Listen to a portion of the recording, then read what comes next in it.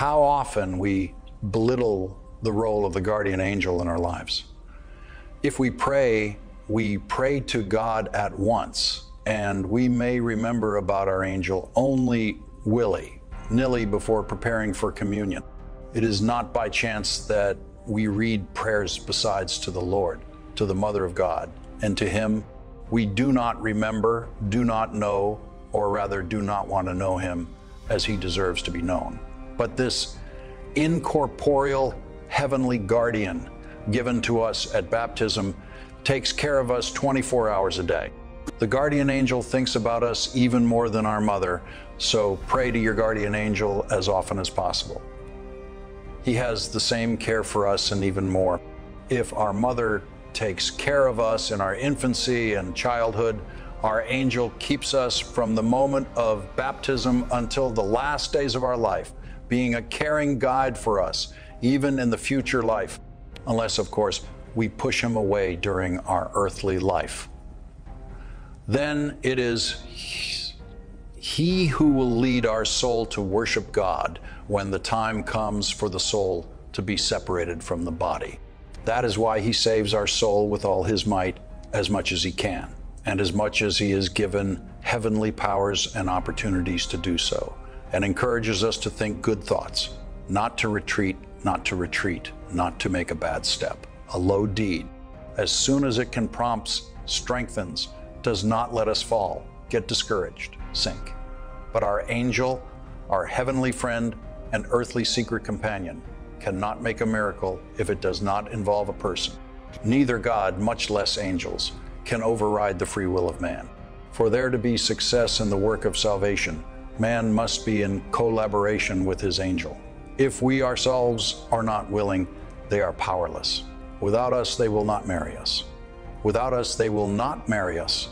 Without our help, it is difficult for them to guard our souls.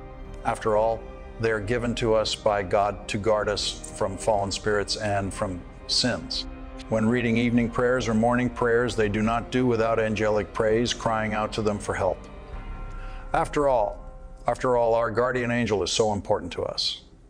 It is that incorporeal heavenly servant of God who helps us to walk along the path of life. And we do not even realize it until the end. Guardian angels are mighty, strong. All this is received by them from God. They not only help us effectively, but also pray to the Lord for us. But as Saint Porphyrius Kafsokalivitz said, angels do not pray in order to get something. They are selfless. God has given us this opportunity so that our prayer may be a continuous praise, an angelic prayer.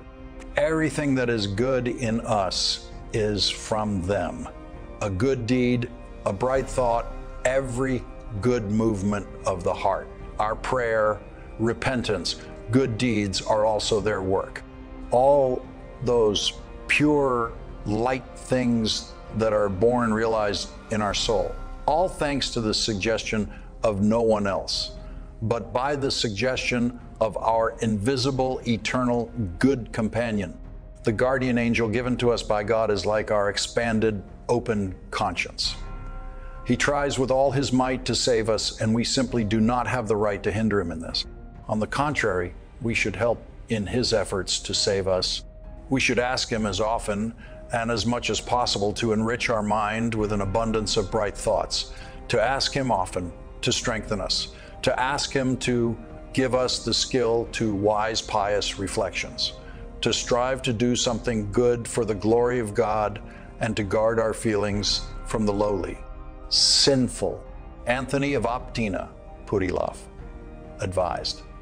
Say, in the hands of your great mercy, O my God, I hand over my soul and my many sick body, my husband, given to me by you, and all my beloved children.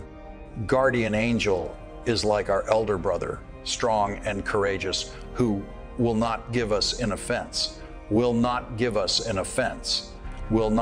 away to the enemy, will strengthen, encourage, help to find a way out. And in fact, we so often forget about him. We do not pray to him. We offend his sanctity with our sins, but he again and again shows his care for us.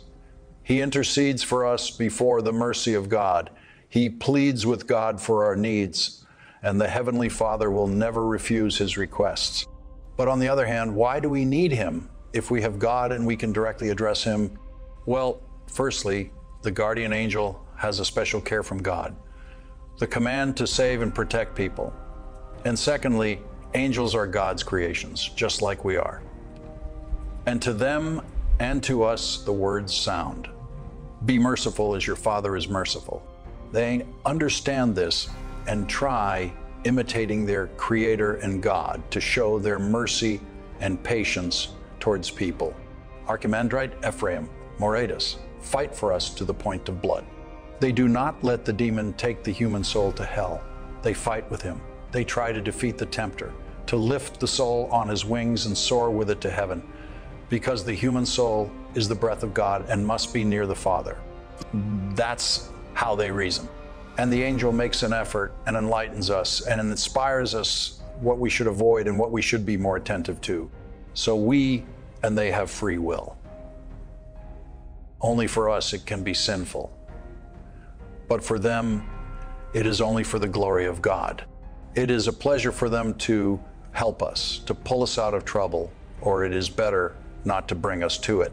What joy it gives them to save the souls that Christ has redeemed with his blood, and who, with their help, will share their glory and their bliss with them.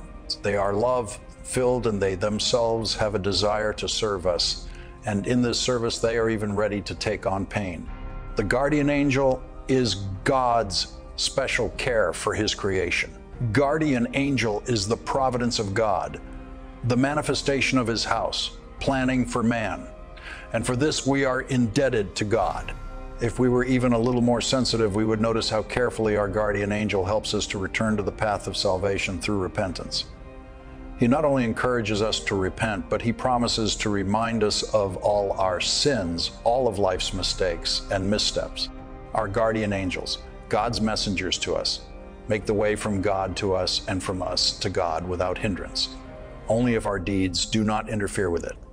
They go from God to us to bring us his grace. They also go from us to God to convey our prayers and thanksgivings to him. How close our guardian angel should be to each of us. What trust we should have in him. To him we can tell the most intimate secrets of our souls during our lifetime.